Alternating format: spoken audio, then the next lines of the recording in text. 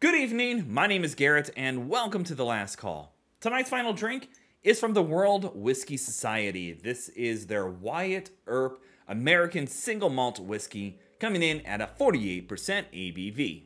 Now, for full disclosure, this sample was sent over for us to take a look at and a review, so just keeping that transparency open.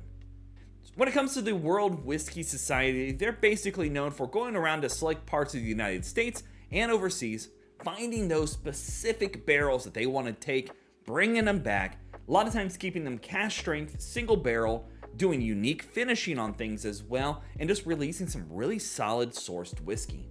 This is their first 100% single malt whiskey from here in the United States. And I'm really excited about it because I love a good American single malt.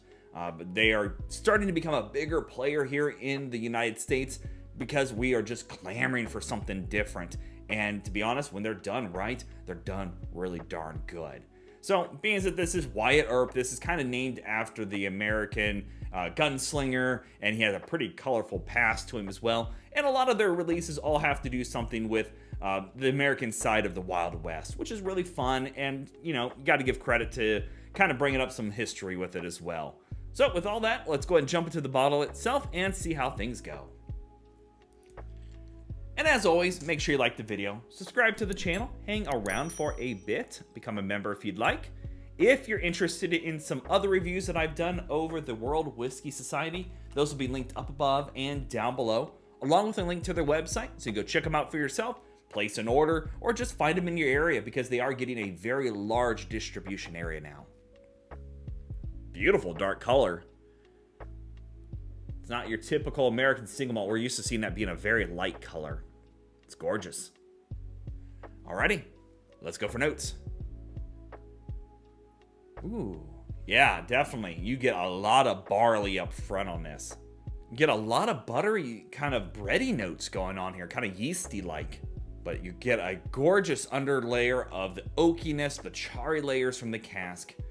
Definitely get a lot of citrus on the nose. I would say kind of like a lemon zest, like a freshly grated lemon peel. Little bit of a milk chocolate going on, which you can definitely find a lot of times in your American single malts. No ABV, nothing harsh, no off notes. A very good, solid nose on here for an American single malt, especially because there is no official age statement on this one. I looked around on the website and couldn't find anything, but it's got some great character. I'm going to assume by that color, they're using new American oak on this, because that is some dark color on there for used oak. But it's got some great chocolatey notes, a little bread yeastiness in there, a nice vanilla soft sweet characteristic starting to show up for me, like a vanilla drizzle. Yeah, like some vanilla cream kind of drizzled over the top of like a sweet bread. Yeah, I like that. Let's go for a taste. That plays really well on the palate. Right away, you're greeted with that barley note. So it's got this kind of grain-forward barley spark going on. And then it rolls into some of the more heavier characteristics.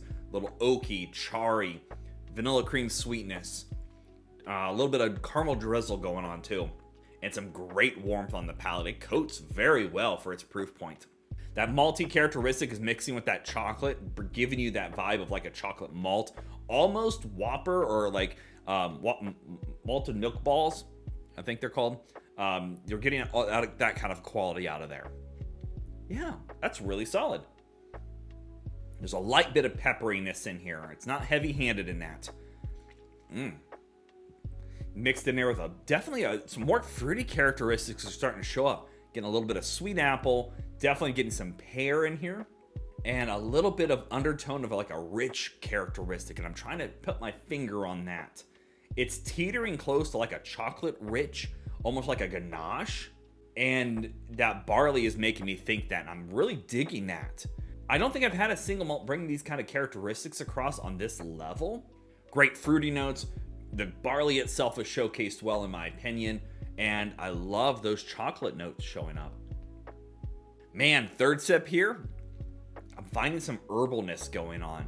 Not only like a bit of mint, like a sprig of mint, but some sage, and even maybe just a little bit of thyme in here. And that plays really well with those barley notes, and it dances great. I am a fan of this. That is a darn good sip. Alrighty, let's talk about a grading scale for this bad boy. So you can order this directly from their website. I'm not sure on their distribution if this one's going to be going out to stores. It's like 60 bucks. And to be honest, at that price point, I got to give it a solid B+. You have other big names out there doing American single malts, things like Bulleit, releasing theirs for well over $60 in some markets. For that palate to bring across that kind of herbalness, plus the sweet characteristics of those chocolate notes that I'm picking up, I think it's a winner in my book. 100%, I kind of want to buy a bottle of this just so we can do an A-B comparison between this and the Bulleit to really see who's going to shine out on top. But I definitely give this one a thumbs up. Grab it if you can. If you're interested in American single malts, that is a fun one to have a sip of. And again, if you're interested in learning more about the World Whiskey Society, a link to their website will be down in the description area below. Go show them some love. So yeah, there you have it, folks. The World Whiskey Society Wyatt Earp American Single Malt Whiskey. If you have any question about the bottle itself, let me know down in the comment section below. I will do my best to answer it. And if you have any specific spirits I should go looking for, also let me know down below. Love doing these reviews and sharing with you the experience at home. And as always, may your last drink of the night be the best one.